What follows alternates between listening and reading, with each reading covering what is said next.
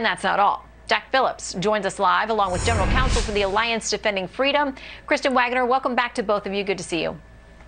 Good to see you too. Thank you. So back in court this week, you got a call from an attorney, Jack, years ago, the day your case was taken up by the Supreme Court, saying, I want a cake that's pink on the outside, on the inside, blue on the outside. I want to do a gender transition. Your shop turned that down. My understanding is the person also said, okay, well, then will you bake a cake with Satan smoking a joint on it? So, Jack, what is going on here? And what does it mean for you, your family, your business, when another legal dispute like this kicks up?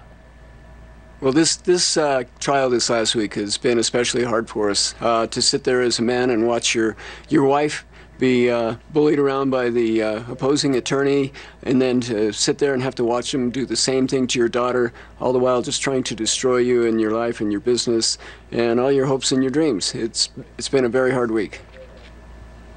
Bill McGurn writes about this in the Wall Street Journal, and he says, when asked why she ordered the Satan cake, she said she wanted to believe Mr. Phillips was a good person, hoped to persuade him to see the errors of his thinking.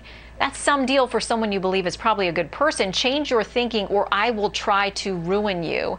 Kristen, why should others be concerned about this particular case? Activists are weaponizing our system of justice to make it an arm of culture, or an arm of cancel culture, and they're trying to punish and ruin those with whom they disagree. Jack has been in the crosshairs for almost a decade, and there are others as well. Baronel Stutzman's case right now is pending at the Supreme Court, waiting to see if they'll hear it, and there are others. No American should be forced to express a message that violates their convictions.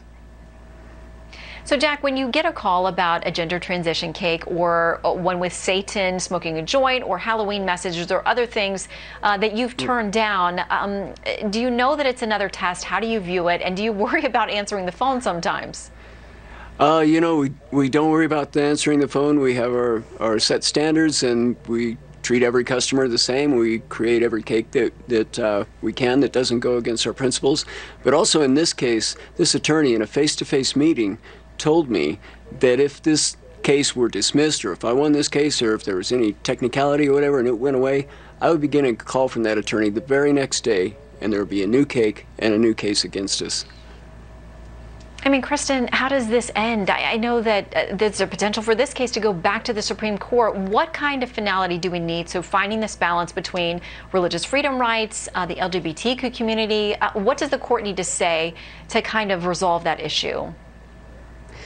The High Court just needs to confirm what it has already said, which is that no one should be forced to express a message that violates their core beliefs. And it doesn't matter what side of the debate you're on. It applies to both sides, because tolerance should be a two-way street, and our Constitution requires that. Jack, your final word on this and what you would say to those who want to ring up that phone and order a cake you simply can't do?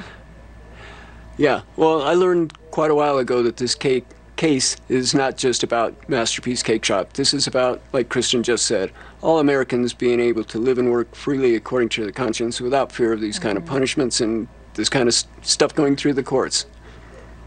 Yeah, well, we hope there can be a decision from the court to give everybody the resolution that they need, the guidance that they need. We'll keep tracking it and keep us updated. Thank you both. Thank you, Shannon. Following the focus on the Atlanta shooter's religious views, implying his